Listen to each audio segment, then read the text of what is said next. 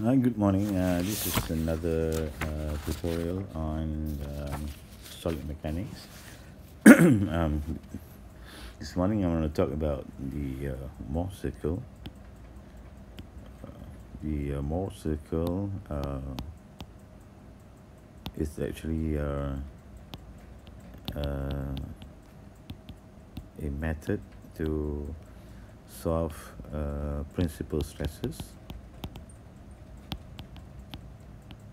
And I'm going to show you how today, given the stress element, I want you to find out what is the principal stress and what is the maximum in plane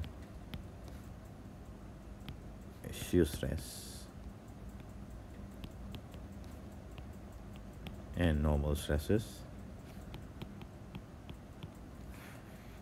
And I would also like to show you how to determine the orientation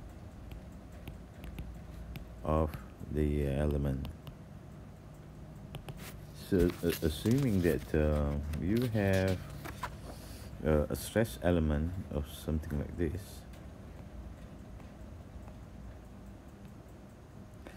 this is a stress element, and you have,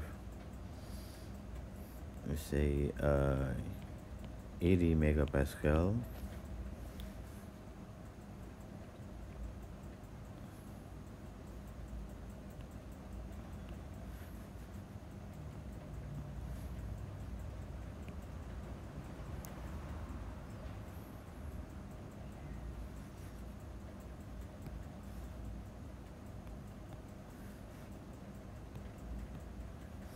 Now, here is, say, 30 megapascal, and this is 40 megapascal. What this one is okay, here this number here and also this signify the shear stress tau xy. And let's see, if you have the orientation like this, and this 40 megapascal is actually sigma x, and your 80 megapascal is sigma y. So this is pretty much what the numbers are when you have the stress elements with the orientation. So I'm going to rewrite the thing. Say so my sigma x is 40 megapascal. My sigma y, which is going down, so I got negative 80 megapascal, and my tau xy is 30 megapascal. So these are the information that I get from the stress elements. So in order to find the principal stress, you need to you need to either draw the Mohr circle, or you simply use the formula. So I'm just going to go ahead and use the formula. The principal stress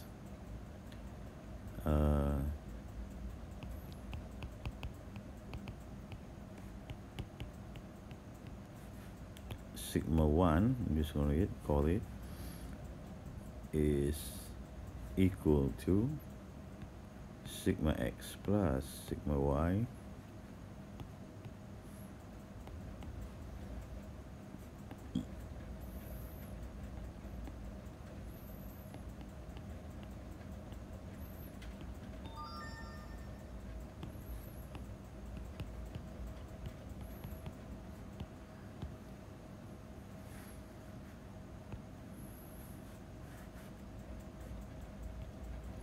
Okay, now I have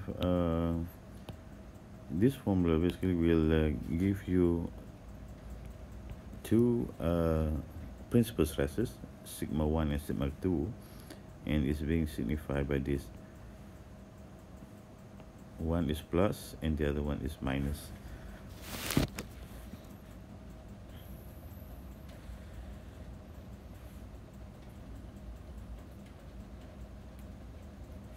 Your average stress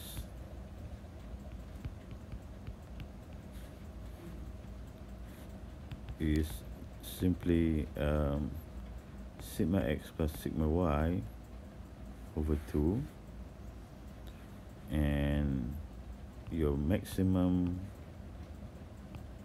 shear stress,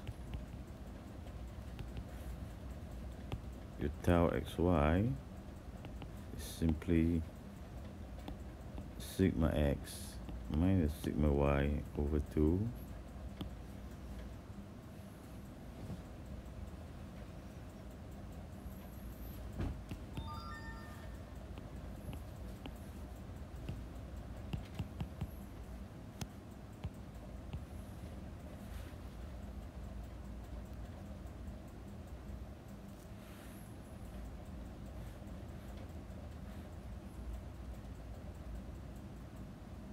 And from these numbers, you can go ahead and draw the Mohr circle.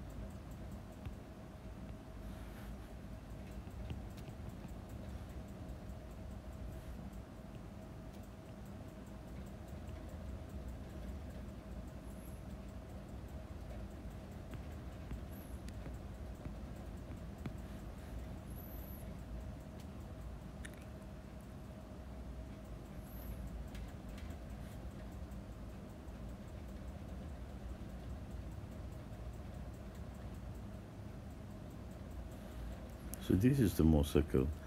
Okay, try your best. Right.